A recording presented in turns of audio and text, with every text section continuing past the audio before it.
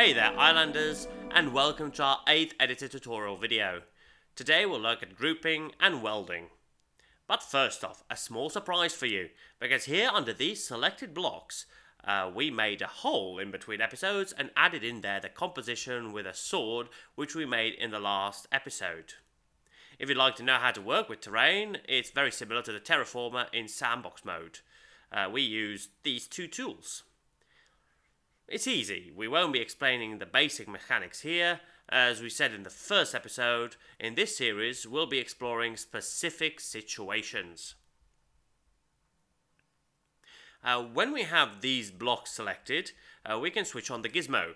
The last selected piece becomes the pivot of the gizmo, according to which the rest of the selection will behave. It's important for welding and grouping too, because the pivot for a group or weld will be on the last thing we selected. So if I remove this block and then just put it back in, the pivot will be there.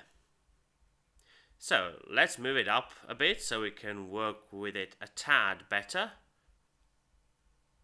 And now we'll have a look at how to make a group or weld out of this selection. So here on the left we see groups and welds. So a weld will literally weld all the items we have selected together. It is easy with blocks, but we have to be careful with anything else so they aren't pickable or don't have an animated interaction. Because in that case they wouldn't have to weld. So for instance, if you want to weld a pirate chest or a tree, it won't work. Because they have their own animations. But other things are absolutely fine and available to weld. If we weld stuff together, which we'll do, a single entity is created. Also a message popped up that it messed a bit with the colliders.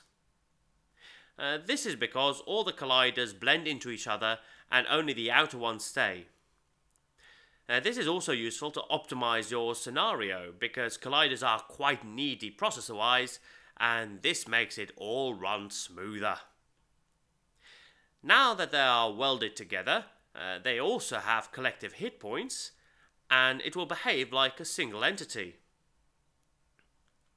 But now we can't paint the separate weld pieces. If we want to change the colors, we'd have to unweld the entities, which we'll do anyway.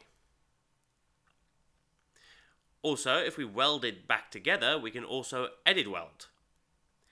Then we can work with the separate entities in the weld. We jump out of it by using the escape button.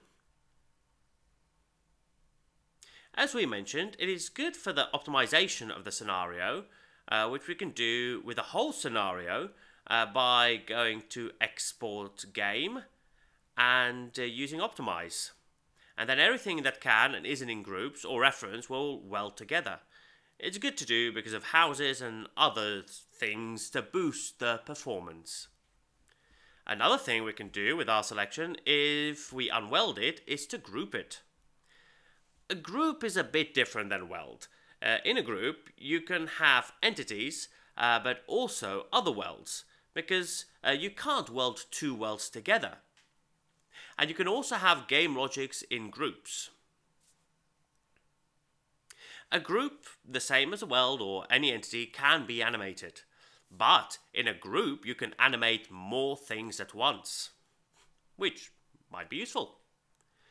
If you'd like to take something out of a group, you can through the edit group function. Then choose one or more items and press remove from group.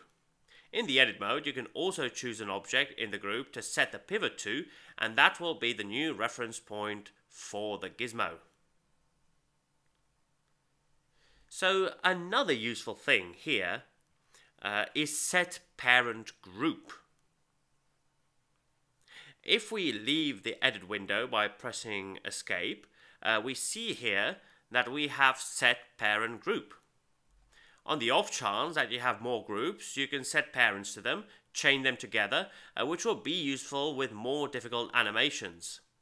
If we want to animate more groups at once, that for instance the parent group will spin, but another group inside that spins in the other direction, then this will come in handy. But now let's not confuse ourselves with it. Let's continue with a basic group. Now we'll again break the group, which will select all the entities, and these we'll weld together. And now we'll try putting a weld and a game logic into one group. We'll add a particle effect, and we'll put it here in the middle, and we'll make it an independent group. Now it's in the group alone, but we can add this weld there by using the Add to Group button. We'll click it and choose the group with our dropper. Now let's have a look at the properties of this particle effect. We'll go into Edit Group to get to him, and now you can see you can pick directly the particle effect, and you're not picking the whole group instead. And now let's look what we can do with the particle effect. It can be animated on its own, you can switch it on and off, and you can choose its type. We have bubbles, dodge effect, drink potion effect, explosions, and a lot of other stuff. We'll choose this teleport sphere. Here it is. Yeah, here it is. Next, we can choose the scale or size of the effect. We'll choose 2. Also, it can have a color you choose. Just check it here and then choose a color, just like we learned earlier. And that's all for today. And wow, we did quite a lot. Now we're ready for the next episode where we'll talk about animators. So, until then, stay classy, Islanders.